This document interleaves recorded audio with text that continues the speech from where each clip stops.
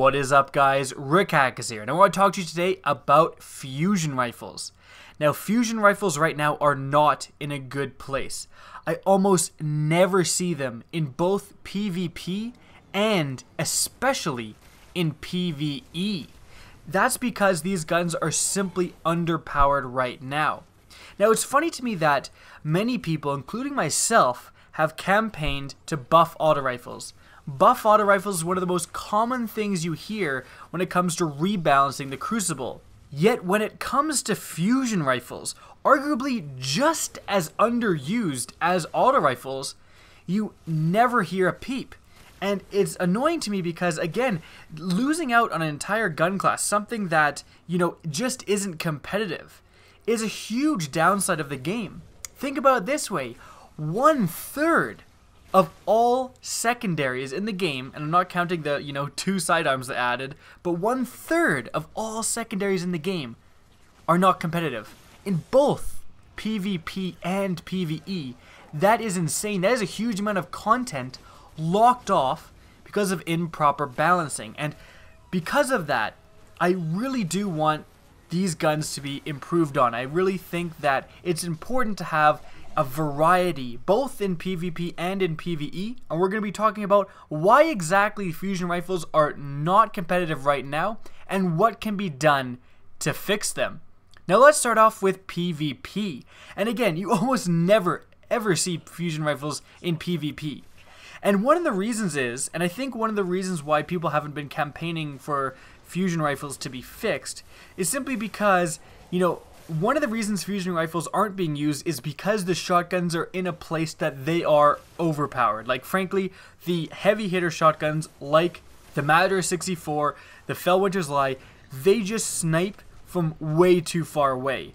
And it makes it so that, the ranges that you're getting those insane Fellwinter kills used to be the ranges that fusion rifles were actually primed for. Those would be really good engagement distances for fusion rifles. But now, why would you use a charge-up fusion rifle when you could use an insta-kill, insta-shoot Fellwinter's Lie with a shot package, right? So that is one of the main reasons why fusion rifles have kind of fall out from usefulness, is because of the insane shotguns and just how good the heavy hitter long range shotguns like the Fellwinter is. And it doesn't help that the mechanics of the game, like blink and slide, make it so that closing the distance, closing the gap between you and another player is very easy.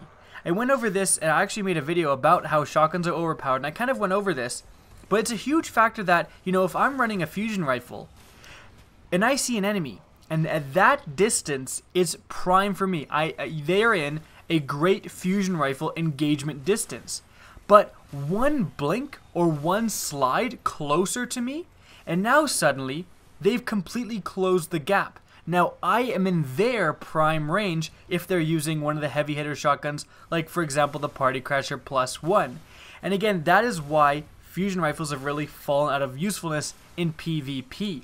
Another reason, again sticking to PvP, is simply because, yet again, Bungie decided to give an unnecessary, arguably unnecessary nerf to fusion rifles. They lowered their accuracy in the same patch where they completely neutered auto rifles, and this really didn't help. Again, this combines with what I just said about the insane shotguns, and, that whole thing is still very relevant, and then you add on the fact that they also nerfed, fusion rifles. I think that was a little bit unnecessary. The fusion rifles definitely could use an accuracy buff back to their, or close to back to their, pre-nerf state in order to properly compete with the shotguns. Now, PvP is one thing, but I think it pales in comparison to just how awful and how unusable fusion rifles are in PvE right now. The interesting thing was that Bungie actually buffed shotguns only for PvE by increasing their damage by double. So shotguns now do double the damage they once did. This was great, and shotguns were being completely underused. they were at, I think the statistic was 1% of people were utilizing shotguns when doing PvE activities. Now Bungie then increased the damage and they've been utilized a lot more, especially when doing the new Prison of Elders activity. There's a lot of close range engagements in that, and shotguns are very, very useful. And again, they're at their most powerful state ever. Now the reason shotguns needed to be buffed was that enemies at higher levels killed you by breathing on you. Like, you were so easily killed when you were fighting extremely high level enemies. It's hard to become a legend when you get killed with one melee. It's just kind of sad. Now, shotguns at the state they didn't kill quick enough. You have to have an extremely high reward if you're going to take the risk of simply going near an enemy. Because again, when you're versing higher level enemies, they kill you just so fast. So you need a gun that can kill just as fast, that you can kill the enemy before they can even melee you. And that's what shotguns have now become. Like, if you have the Found Verdict, you can take down a fallen captain extremely fast before he can ever hit you. Even like a Reaver captain, you can down extremely fast. The same thing applies to fusion rifles. There's a risk reward. Now, fusion rifles can engage enemies at farther ranges than shotguns, but it's by no means long range. And if you ever try using a fusion rifle against a more powerful enemy, like a fallen Reaver captain, it is just sad how little damage it does.